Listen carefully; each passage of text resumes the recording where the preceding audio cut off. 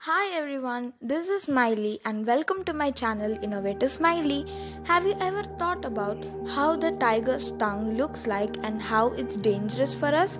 In this video, I'm going to tell you about the tiger's tongue. The tiger's tongue is covered with numerous small, sharp, rear-facing projections called papillae. These papillae gives the tongue its rough, rasping texture and is designed to help strip feathers, fur and meat from prey. What will happen if a tiger licks you? Lions and tigers, actually any of the big cats, have barbs called filiform papillae on their tongues to facilitate this. It comes in handy for grooming purposes, but on bare skin, the barbs can easily rasp the skin after a few good licks. It is as rough as a sandpaper. It hurts to have a lion or tiger lick you.